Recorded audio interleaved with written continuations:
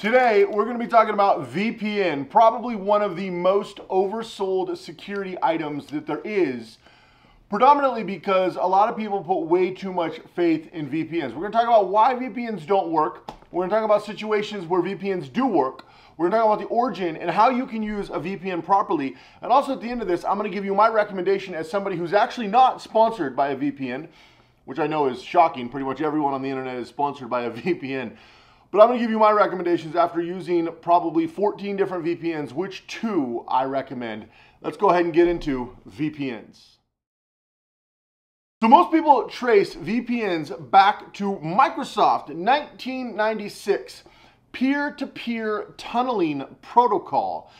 And basically VPNs were created for corporate use. Now, what happens with a lot of VPNs and what happens with a lot of products and services in the software industry is things will get repackaged. So VPNs was never supposed to be this super secret spy tool that a lot of people see them as now, but they got repackaged. And as you've probably seen on the internet, you see an ad for a VPN every 3 to 4 seconds. Now, with that being the case, a lot of people think VPNs make you invisible. And a lot of the companies have come up with very clever names, great marketing, and they kind of offer a lot of the same things. You could switch out your IPs, you could turn on your VPN, and just, you are now anonymous. You are now a super internet ninja. But the reality is that isn't the case. Unfortunately, for a lot of people, they don't understand how VPNs work. Now, they are an encrypted tunnel between two devices, and there is a lot of value of having a VPN for the right people. But like a lot of software, they got repackaged and repurposed for retail sales.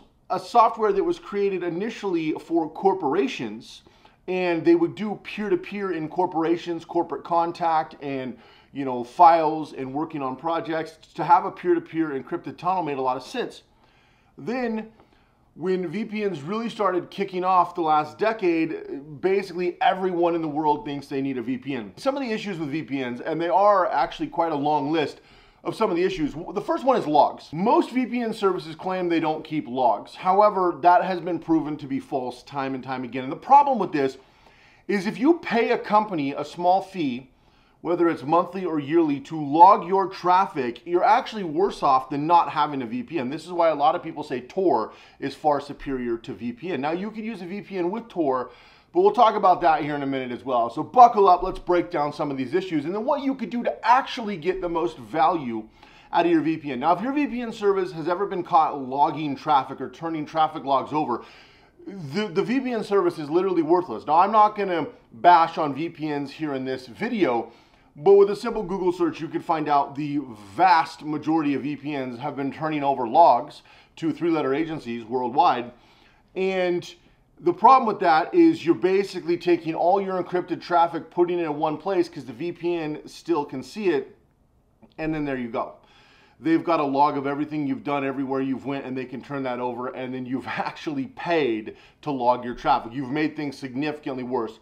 Another issue with VPNs is disruption in service and connectability. There are a lot of services that have blacklisted IPs from a lot of popular VPNs, and the reason is shady activities on the internet, and there are a lot of streaming services that don't even allow VPNs, which is unfortunate, and they've blacklisted a lot of their IPs. So you're changing your IP, and like me, I'm here in Vegas right now.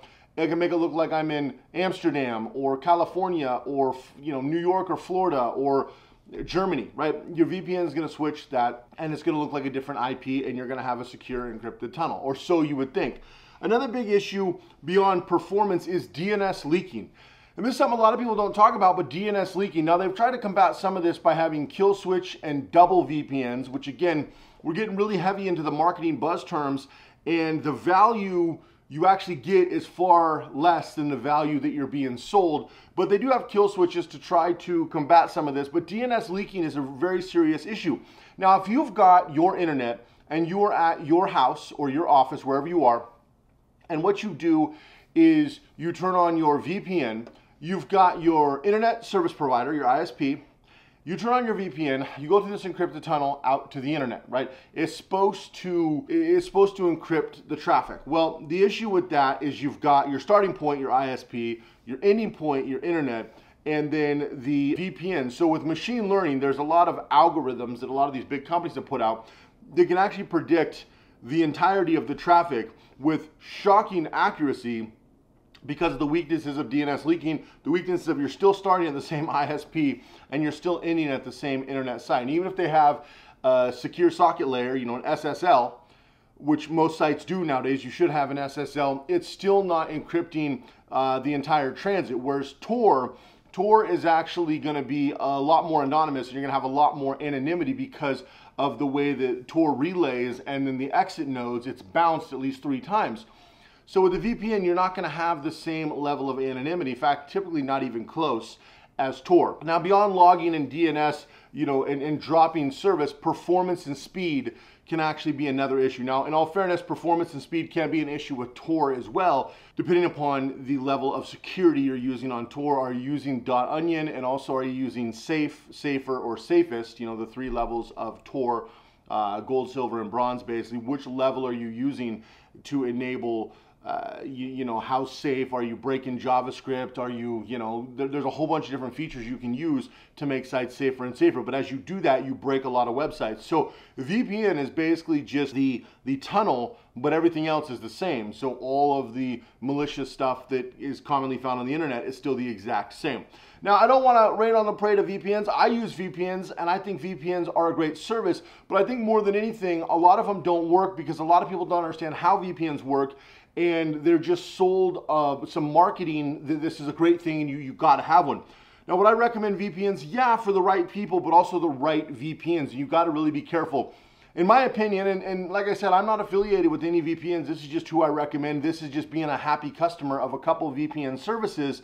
You know, I have no affiliate links and I have no affiliation, so that's how you know I'm being 100% honest. I know a lot of my favorite YouTubers have, you know, this is brought to you by XYZ VPN, and I'm like, there's no way you believe this is a great service, but they write the biggest check. Well, for me, a good budget option and a good go-to option, an option that I'll have my kids use, option I'll use on devices around the house, is private internet access. I think PIA, private internet access, is a good one. They've got a lot of IPs you can connect to worldwide, great service, very affordable if you're on a budget, budget friendly, and it's just ease of use. Once you've got it logged on, you just push that big button and it just pops on, right? It's almost like you're pushing the big launch button and then you're VPN, you're now anonymous. So the user experience is basic but perfect for the average person on private internet access, and their prices are compatible with all the major VPNs, and the compatibility is pretty much across the board. So that's a good one I recommend.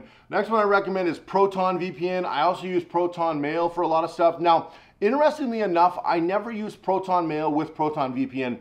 Not that I think there's a problem with that, but I'm always kind of trying to think ahead on, you know, compartmentalizing. The best thing you could do to be secure, beyond all these tools and things we talk about, is compartmentalize. That's why I compartmentalize and have multiple emails, multiple VPNs, multiple servers, all the things I do, because then not one thing has everything. And I think that's really, really important. Now, can these VPNs be breached? Yeah, absolutely. Could they turn over logs and data? Yeah. Now, for me, I'm not a criminal. I'm not doing nefarious stuff on the internet. I'm not running my own version of Silk Road. So I really, you know, at the end of the day, it would be more of a disappointment for a service I pay for. But unfortunately, a lot of people are paying a monthly or yearly service to VPNs to track everything you do and then turn it over on a whim.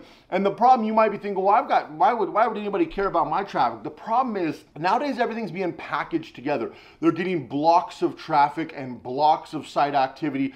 And so similar to when I talked yesterday in my crypto video, breaking down the best options to have a completely anonymous credit and debit card and using crypto and some of the things you do. If you haven't seen that, I'll link it up in the cards. But similar to how I broke that down, this is a similar thing where you might be guilty by association. And this is the problem when you have billions of searches at all times. A lot of people are running into guilty by association. You might have even heard somebody broke into their Wi-Fi, did some crazy stuff, and the FBI showed up at their house because it made it look like you did some crazy stuff. Like, it's sadly not that hard to do. Your neighbor might break into your computer do some crazy stuff, and then the FBI shows up at your house. And so these are the things guilty by association, and you don't want your traffic to be in a block with a bunch of other people. That's why these logs are so important. Anyway, what's your favorite VPN? Do you use a VPN service? If so, which one? Was there one of the two that I said that you use or do you not like? Or is there a different one that I'm completely missing the ball on that is every bit as better as PIA or Proton Mail, or maybe even better?